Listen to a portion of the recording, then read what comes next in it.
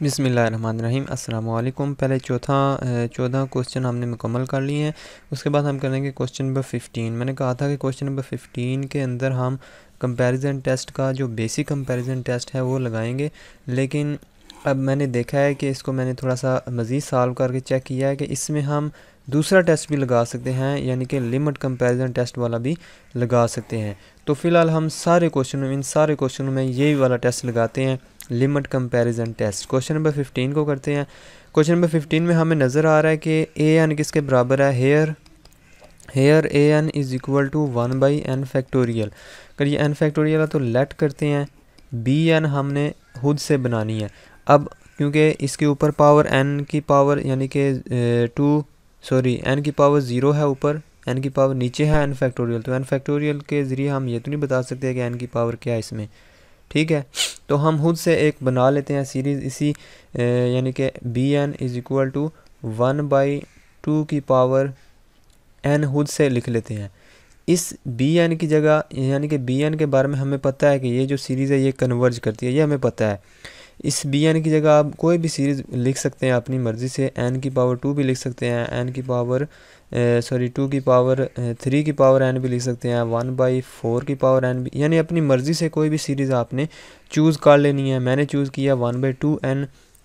ठीक है, तो इसके क्योंकि ये हमने खुद से इसलिए चूज़ किया है, हम ट्राई कर रहे हैं। ठीक है, खुद से इसलिए चूज़ किया, अगर यहाँ से चूज़ हो जाती तो हम कर लेते। जैसे हम ये जो क्वेश्चन किया हमने, जैसे हम यहाँ से चूज़ कर लेते थे ना, n की पावर ऊपर 0 है, नीचे सबसे बड़ी पावर 3/2 है, तो इसकी भी यहाँ से चूज़ की थी, इसकी भी यहाँ से, इसकी भी हमने खुद से चूज़ की थी, और इसकी भी हम खुद से चूज़ करेंगे क्योंकि यहाँ से हम चूज़ ही नहीं कर सकते। अगर यहाँ से चूज़ नहीं कर सकते तो अपनी मर्ज़ी से कोई आपने सीरीज़ चूज़ कर लेनी। हम अपनी मर्ज़ी से चूज़ कर लेते हैं बी एन 1/2n। अगर इससे काम ना चला तो हम कोई और चूज़ कर लेंगे। ठीक है, तो ये तरीक़ाकार होता है इस कंपैरिजन टेस्ट का। तो अब इसकी लिमिट फाइंड करते हैं। Limit n approaches to infinity A N divided by B N is equal to, A N क्या है 1/n factorial, divided by B N क्या है 1/2 की पावर n फैक्टोरियल, और लिमिट क्या है, limit n approaches to infinity है। इसको उल्टा देते हैं, ऊपर जाके 2 की power n divided by n factorial हो जाएगा ये। ठीक है, n अप्रोचेस टू इन्फिनिटी। हम इस तरह करते हैं, अगर इसमें इन्फिनिटी पुट कर दें तो इन्फिनिटी बाई इन्फिनिटी फॉर्म बन जाएगी, लेकिन अगर डेरिवेटिव लें तो n फैक्टोरियल का हम डेरिवेटिव नहीं ले सकते, तो हम वो लॉ पीटर रूल भी नहीं लगा सकते यहाँ पर क्योंकि n फैक्टोरियल लिखा हुआ है। तो अब हम इस तरह करते हैं कि इस n फैक्टोरियल को ओपन कर लेते हैं, 2 की पावर n डिवाइडेड बाई, इसको ओपन करते हैं n into n minus 1, n - 2, n - 3 and so on करते करते 3 2 1 तक, हमें पता है फैक्टोरियल 1 तक जाता है। अब यहाँ नीचे हमने 2 की पावर n बनाना है ना, 2 की पावर n बनेगा तो हम जो है वो यानी कि 2 की पावर n को कैंसिल कर पाएंगे। वो हमने कैसे बनाना है, वो हमने ऐसे बनाना है कि पूरी इस हर ब्रैकेट से, हर नंबर से हम 2 कॉमन ले लेते हैं। ठीक है, जब 2 कॉमन लेंगे, इसको ऊपर लिखते हैं 2 की पावर n, यहाँ n से 2 कॉमन लेंगे तो इधर साथ 2 लिख देंगे और साथ n/2 लिख देंगे। ठीक है, n - 1/2 से जब n - 1 से जब 2 कॉमन लेंगे तो अंदर क्या बचेगा, n/2 - 1/2, क्योंकि एक 2 बार कॉमन ले लिया, एक 2 अंदर ही है, नीचे 2/2 था ना, खुद से अगर बनाए इधर 2 तो है ही नहीं है, कॉमन कैसे लेंगे। अगर 2 खुद से बना ले, इधर 2/2 एक 2 बाहर कॉमन ले लें, यहाँ भी बना लें 2/2, तो अगले हिस्से के साथ क्या आएगा, n/2 माइनस 2/2। ठीक है, अगली ब्रैकेट में क्या आएगा, n/2 माइनस 3/2।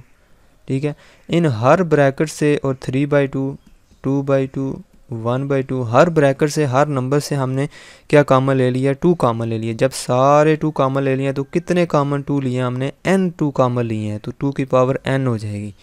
ठीक है, limit n approaches to infinity. अब ये 2n से कट जाएगा। आप देखिए ऊपर तो कुछ, अब इन्फिनिटी बाई इन्फिनिटी फॉर्म तो नहीं बन रही। आप इसमें लिमिट लगाएंगे तो इधर नीचे इन्फिनिटी पुट करेंगे तो सारा कुछ इन्फिनिटी हो जाएगा। ठीक है, तो इधर इन्फिनिटी पुट कर देते हैं, इज़ इक्वल टू 0। ये जो हमारे पास लिमिट आई है ये 0 के बराबर आई है। ठीक है, जब 0 के बराबर आ जाती है तो हम क्या चेक करते हैं, हम फ़ौरन बी एन पे नज़र दौड़ाते हैं कि बी एन कन्वर्ज तो नहीं कर रही। अगर कन्वर्ज कर रही है तो हमारा काम हो गया, अगर कन्वर्ज नहीं कर रही, डाइवर्ज कर रही है, तो हमारा काम फेल हो गया, हम ये तरीका इस्तेमाल नहीं कर सकते। लेकिन अगर हम बी एन की तरफ नज़र जो है ना लगाएं, तो इधर नज़र आता है हमें कि ये 1/2n जो है ये कन्वर्ज करती है, क्योंकि ये ज्योमेट्रिक सीरीज़ है। लिखेंगे एज ये जो बी एन है 1 से लेकर 2 इन्फिनिटी तक 1/2 की power n is geometric series, ठीक है। Geometric series N converges, also converge करती है, एंड कन्वर्जिस। क्यों कन्वर्ज करती है? क्योंकि इसके अंदर आर क्या है 1/2 है। इसको अगर होल में लिखें तो आर इसमें क्या है 1/2, तो 1/2 1 से छोटा है ना, आर 1 से छोटा हो तो वो सीरीज़ कन्वर्ज करती है। तो वो जो 0 के इक्वल आया, तो फिर हमने फ़ौरन देखा बी एन की तरफ, बी एन कन्वर्ज करती है, तो बाई कंपैरिजन टेस्ट हम ए एन को भी कन्वर्ज लिख देंगे। So by comparison test A N 1/n factorial 1 से इन्फिनिटी, ये भी क्या है आल्सो कन्वर्जिस। तो ये था सिंपल सा क्वेश्चन नंबर 15। उसके बाद हम करते हैं क्वेश्चन नंबर 16। क्वेश्चन नंबर 16 के अंदर ए एन किसके बराबर है?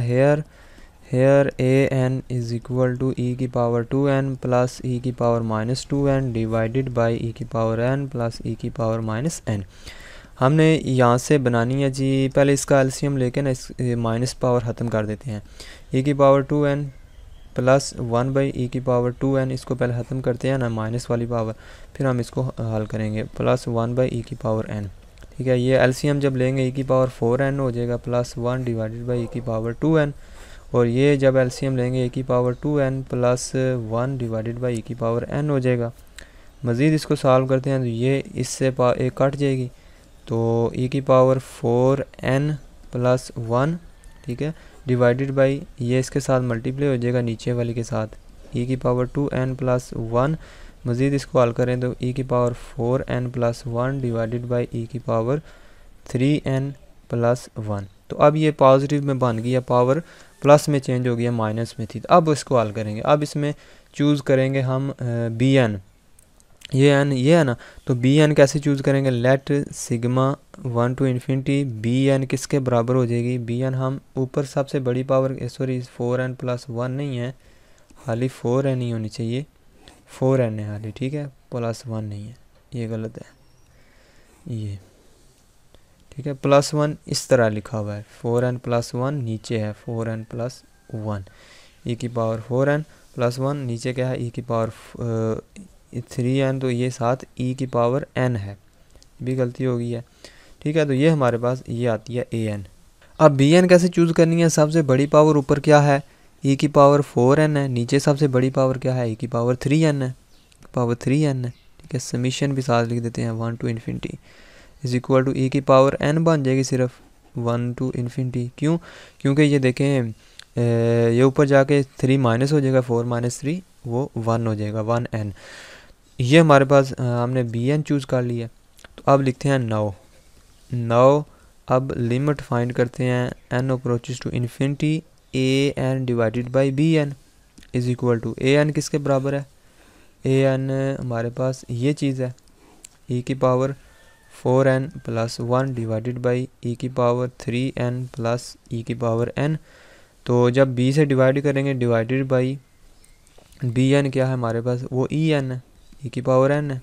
जब मल्टीप्लाई लिखेंगे तो ये उल्ट जाएगा, इधर मल्टीप्लाई लिख देते हैं, 1 बाई ई की power n is equal to ई की power 4n plus 1 divided by E की पावर, ये मल्टीप्लाई कर देते हैं 4n प्लस ई की पावर 2n, ठीक है। अब ई की पावर n से हम दोनों तरफ डिवाइड कर देते हैं, ऊपर भी नीचे भी, ई की पावर 4n से डिवाइड करते हैं, सॉरी इधर लिमिट भी है, limit n approaches to infinity, क्योंकि बड़ी पावर क्या है? ई की पावर 4n, ऊपर भी डिवाइड करते हैं तो 1 आ जाएगा, प्लस 1 से डिवाइड करेंगे तो 1 बाई ई की पावर 4n आ जाएगा, डिवाइडेड बाई इससे डिवाइड करेंगे तो 1 प्लस इससे डिवाइड करेंगे तो 1 बाई ई की पावर 2n आ जाएगा नीचे, क्योंकि ई की पावर जब 4n से डिवाइड करेंगे तो 2n वाला उससे कट के 4 वाले से कट के 2 बन जाएगा। तो ये था हमारा यहाँ तक limit n approaches to infinity. तो इन्फिनिटी जब अप्रोच करेंगे तो 1 प्लस 0 हो जाएगा, ये 1 बाई इन्फिनिटी 0 हो जाएगा, 1 प्लस 1 बाई इन्फिनिटी ये भी 0 हो जाएगा, इज़ इक्वल टू 1 आता है, ये 0 के बराबर नहीं आता। ये जवाब है हमारा, ये 0 के बराबर नहीं आता। अगर 0 के बराबर नहीं आता तो साथ छोटा सा लिख देंगे हम both series behave alike, behave alike, एक जैसा बिहेव करेंगे। अगर एक कन्वर्ज करेगी दूसरी भी कन्वर्ज करेगी, अगर एक डाइवर्ज करेगी दूसरी भी डाइवर्ज करेगी। जब यहाँ तक आ गए तो हम देखेंगे बी एन की तरफ। बी एन हमारे पास ये थी, क्योंकि बी एन डाइवर्ज करती है। कैसे डाइवर्ज करती है, इसको कैसे हमें पता चलेगा ये डाइवर्ज करती है? क्योंकि ये एक ज्योमेट्रिक सीरीज़ है। एन की जगह 1 रखें तो 1 जमा ई की पावर 2 जमा ई की पावर 3 जमा ई की power 4 and so on. Geometric series है। अगर ज्योमेट्रिक सीरीज़ है तो हम आर के बारे में चेक करते हैं ना, कि अगर आर ग्रेटर देन 1 हो तो डाइवर्ज करती है, अगर आर लेस देन 1 हो तो कन्वर्ज करती है, आर का मॉड। तो आर क्या है हमारे पास, अगली टर्म ऊपर रखते हैं, पिछली टर्म नीचे रखते हैं, ये काट के ई आएगा जवाब। आर ई के बराबर आता है। आर अगर ई के बराबर आता है तो ई की वैल्यू क्या होती है, 2.71 समथिंग। तो ये तो 1 से बड़ा है, 1 से ग्रेटर है, तो हम लिखेंगे ये क्योंकि ये ज्योमेट्रिक सीरीज़ बी एन वाली, क्योंकि इसमें आर ग्रेटर देन 1 है तो ये डाइवर्ज करती है। तो डायरेक्ट हम लिखते हैं कि एज बी एन ई की पावर एन 1 to infinity, ये डाइवर्ज करती है, diverges. So bye comparison test A N वाली भी डाइवर्ज करेगी, क्योंकि वो बोथ बिहेव अलाइक हमारे पास रिजल्ट आया है। तो ये हमारा था क्वेश्चन नंबर 16। उसके बाद हम करते हैं क्वेश्चन नंबर 17। क्वेश्चन नंबर 17 क्या हमारे पास, क्वेश्चन नंबर 17 है sigma 1 to infinity log of n divided by n। इसमें ए एन क्या है हमारे पास, A N is equal to log of n divided by n। Hair A N log of n divided by n। और हमने B N बनाना है, B N is equal to. तो अब मुझे बताएं, ऊपर अगर लॉग आ गया है तो लॉग को हम नहीं छेड़ेंगे, ठीक है, वो तो कोई कांस्टेंट ही समझे लॉग। तो अब देखें, इसके साथ ऊपर n की पावर 0 है, नीचे n की पावर 1 है। n की पावर 0 n की power 1 is equal to n की power 0 1 divided by n। B N हमने चूज़ कर लिया। अब बी एन के बारे में हमें पता होना चाहिए, कन्वर्ज करती है डाइवर्ज, ये तो डाइवर्ज करती है, हार्मोनिक सीरीज़ है, तो इसके बारे में हमें पता है। अब हम आगे चलेंगे। No limit n approaches to infinity A N divided by B N, ठीक है। ए एन किसके बराबर है, log of n divided by n divided by B N किसके बराबर है, 1 बाई n। ये से कट जाएगा तो हमारे पास आएगा लॉग, ये जो इन्फिनिटी है अगर इसमें पुट कर दें लॉग इन्फिनिटी, हमारे पास इन्फिनिटी होता है, ठीक है, लॉग इन्फिनिटी होता है। तो अब ये आ गया इन्फिनिटी। अगर ये इन्फिनिटी आ गया है तो हमारे पास ये तीसरी चीज़ आ गई है, ठीक है। अगर ये रेशियो इन्फिनिटी है तो बी एन लाजमी डाइवर्ज होनी चाहिए, बी एन लाजमी डाइवर्ज होगी तो ए एन डाइवर्ज कर जाएगी। तो बी एन हमने चूज़ की थी, वो तो डाइवर्ज है, ठीक है। तो हम लिखेंगे as B N diverges, so by comparison test A N also diverges, ठीक है। तो ये था हमारा क्वेश्चन नंबर 17। उसके बाद हम करते हैं क्वेश्चन नंबर 18। क्वेश्चन नंबर 18 में ए एन किसके बराबर है, A N is equal to 1 plus 1 by N इसकी पावर n। और हमने बी एन ऐसी चूज़ करनी है जिसके बारे में हमें पता हो। बी एन यहाँ से तो हम चूज़ नहीं कर सकते, ठीक है। तो बी एन खुद से हम बना लेते हैं कि जो इस यानी कि जब लिमिट फाइंड करें तो इसमें कोई कैंसिल वगैरह हो जाए, तो इसमें कैंसिल वगैरह की भी हमें चीज़ नज़र नहीं आ रही। लेकिन एक चीज़ हमें पता है कि जब इस चीज़ की लिमिट लेंगे, इस चीज़ की अगर हम लिमिट लें, limit n approaches to infinity 1 plus 1 by n, calculus में आपने पढ़ा होगा चैप्टर नंबर 2 में, या हमें 1 में लिमिट वाले चैप्टर में आपने पढ़ा होगा। ये वाली जो लिमिट होती है ये e के बराबर होती है, ठीक है। अगर ये e के बराबर होती है तो हमें इसके साथ कोई और चीज़ नहीं होनी चाहिए। इसका मतलब बी एन हम 1 ले लेते हैं, ठीक है, ताकि ये लिमिट आए तो हम आसानी से इसकी लिमिट फाइंड कर सकें। 1 भी एक सीरीज़ है, ठीक है, 1 भी एक 1 अगर सिग्मा 1 कर लें, यानी कि B N sigma B 1 to infinity is equal to sigma 1 to infinity 1, यानी कि 1 जमा 1 जमा 1 जमा 1 जमा 1 सो ऑन। ये भी एक सीरीज़ है, और ये सीरीज़ हम खुद से बना लेते हैं, बी एन लेट कर लेते हैं, लेट बी एन इसके बराबर है, ठीक है, हेयर। अब इसकी लिमिट फाइंड कर लेते हैं। Now limit n approaches to infinity A N divided by B N is equal to A N 1 plus 1 by n इसकी power n divided by 1। Limit N approaches to infinity, तो मैंने कहा था कि ये इसकी लिमिट ई के बराबर होती है, divide by 1 is equal to ई होता है। ई जो है 0 के इक्वल नहीं होता, 2.171 होता है कुछ समथिंग। तो ये both behave alike, both behave alike, ठीक है। अब बोथ बिहेव लाइक मतलब जब ये चीज़ आ जाए तो हम जाते हैं बी एन की तरफ। बी एन हमें पता है कि यह डाइवर्ज करती है। डाइवर्ज क्यों करती है? बेशुमार 1 जमा करते जाए ये कभी रुकेगा ही नहीं, इन्फिनिटी तक जा रहा है। तो ये 1 जमा करते जाएँ तो बेशुमार मतलब आंसर आ जाएगा, बहुत बड़ा आंसर। तो हमें ये जो है ना, ये सीरीज़ हमेशा डाइवर्ज करती है, कांस्टेंट सीरीज़। तो इसको हम लिखेंगे as B N डाइवर्जिज by comparison test A N also डाइवर्जिज। उसके बाद आ जाता है क्वेश्चन नंबर 19। क्वेश्चन नंबर 19 में हेयर ए एन किसके बराबर है? A N is equal to sine pi by N. अब साइन पाई बाई एन के बारे में चेक करने के लिए कि ये कन्वर्ज करती है डाइवर्ज, इसके मुताबिक हम बी एन कैसी चूज़ करें? बी एन के बारे में हमें पता होना चाहिए कि हम ऐसी चूज़ करें कि हमारे पास ये चीज़, अगर हम इसकी लिमिट फाइंड करें तो वो लिमिट कुछ ना कुछ आंसर आना चाहिए, ठीक है। हमें पता है कि साइन थीटा बाई थीटा, अगर हमारे पास लिमिट थीटा 0 को अप्रोच करता है, यानी कि यह जो अंदर वाली चीज़ है, अगर ये 0 को अप्रोच कर जाती है तो इसका जवाब 1 आता है। ये आपने पढ़ा होगा कैलकुलस के अंदर ये फार्मूला। हमने इस साइन वाली चीज़ आ गई तो हमने ये चीज़ बनानी पड़ेगी यहाँ पर। ये चीज़ कैसे बनेगी? यानी कि अगर इधर हम बना लें sine pi by N divided by हाली पाई बाई एन, अगर बना लें limit N approaches to infinity कर दें, तो ये अब आप सोचेंगे कि यार ये तो थीटा अप्रोच 0 को कर रहा है, तो ये तो एन अप्रोच टू इन्फिनिटी कर रहा है, ये कैसे होगा? तो मैंने इस तरफ इशारा किया था आपको कि थीटा अप्रोचेस टू 0, अगर इधर 0 बन रहा है और इधर भी 0 बन रहा है तो हम इधर 1 लिख सकते हैं। अब जब एन इन्फिनिटी को अप्रोच करेगी तो ये ज़ाहिर बात है इधर 0 बन जाएगा, इधर 0 बनेगा, इधर भी 0 बनेगा, तो ये क्या बन जाएगा? 1।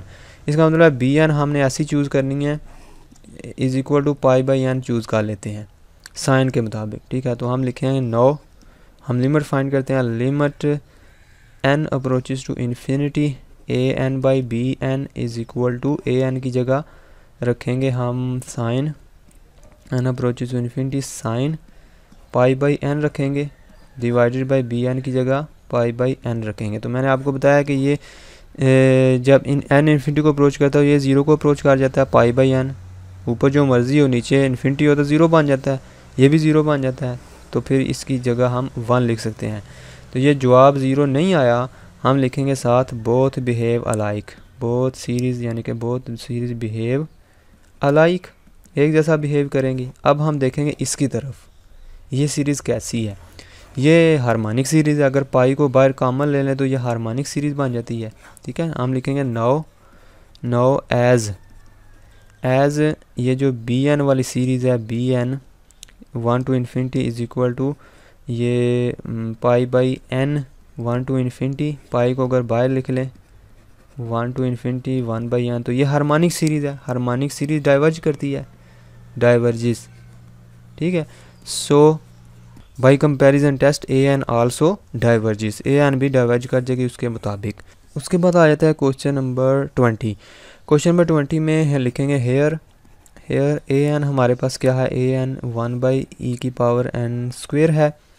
बी एन हम लेट करते हैं, late B N is equal to, अब इसमें भी हम ऊपर ई की पावर 0 है, नीचे ई की पावर एन की पावर 2 है। अगर हम उसी तरीके से चूज़ करें तो हमें तो फिर वही बन जाएगी इधर एन की पावर 2, यानी कि अगर बड़ी पावर की शक्ल में चूज़ करें, अगर ऊपर भी देखेंगे ई की पावर क्या है, नीचे भी देखेंगे ई की पावर क्या है, तो फिर तो वही बन जाएगी, फ़ायदा ही कोई नहीं फिर। तो इसमें भी हमें खुद से बनानी पड़ेगी सीरीज़, खुद से इससे मिलती जुलती बना लें, 1 बाई ई की पावर एन लिख लें, ठीक है, इससे मिलती जुलती। लेकिन इसके बारे में पता होना चाहिए कन्वर्ज करती है डाइवर्ज, तो इसके बारे में हमें पता है क्योंकि ये ज्योमेट्रिक सीरीज़ है।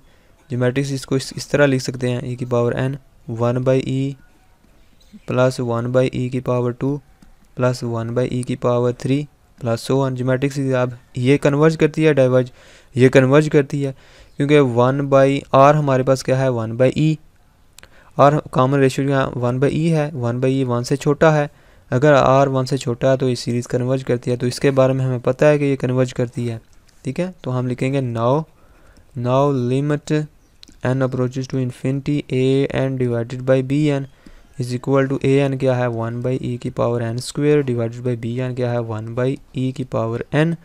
उल्टाएंगे इसको, 1 बाई ई की power n square multiply e की power n by 1 is equal to ई की power n divided by E की पावर n स्क्वेयर। लिमिट भी साथ लिखनी है, लिमिट साथ लिखनी है आपने, limit n approaches to infinity. जब ये n इधर n स्क्वेयर है, जब ये नीचे आएगा तो माइनस हो जाएगा, 1 बाई ई की power n square minus n हो जाएगा, ठीक है। तो इसमें 1 बाई ई की पावर n कॉमन लेंगे, n माइनस 1, तो इसमें जब n की जगह इन्फिनिटी पुट करेंगे तो नीचे इन्फिनिटी आ जाएगा, is equal to 1 by infinity is equal to 0। अब ये चीज़ आ गया 0 के इक्वल, जब 0 के इक्वल आ गया तो ये केस बन गया। जब ये केस बन गया तो हम देखेंगे बी एन वाली की तरफ, बी एन वाली क्या कर रही है, कन्वर्ज कर रही है, तो हमारा काम हो गया है। बी एन हमने चूज़ किया, वो कन्वर्ज करती है, तो हम लिख देंगे as B N 1 by E की power n converges by comparison test A N also converges.